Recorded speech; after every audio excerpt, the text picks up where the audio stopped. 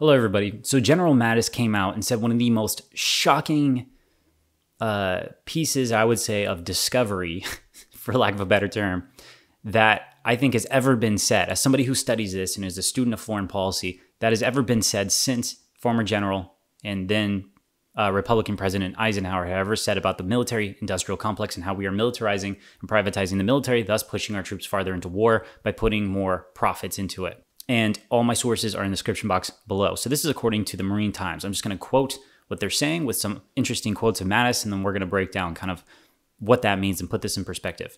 Okay, so here's what they say, quote, "During the online conversation, Mattis went on to describe the lack of direction the Defense Department had when he first took the job, recalling that he had spent the months before his confirmation requesting a defense strategy from the Joint Chiefs of Staff and then Deputy of Secretary of Defense Robert Work. Eventually, on his first day on the job, he directly asked the leaders where the defense strategy was." And here's a quote by Mattis, quote, "The chairman looked me in the eye and said, 'We don't have one, and we haven't had one in 10 years, Mattis said.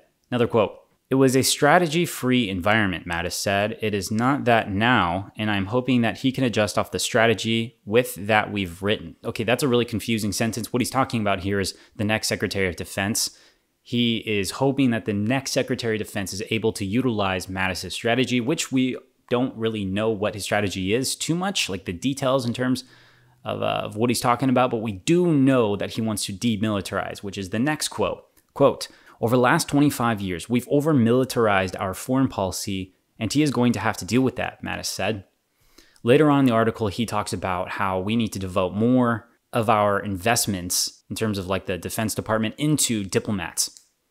Now, let me go ahead and put this in perspective. Right now, we have a bigger military than the next 12 countries combined, and most of which are our allies. If we cut our military budget in half, we would still have more than Russia, China, North Korea, Iran, and Iraq.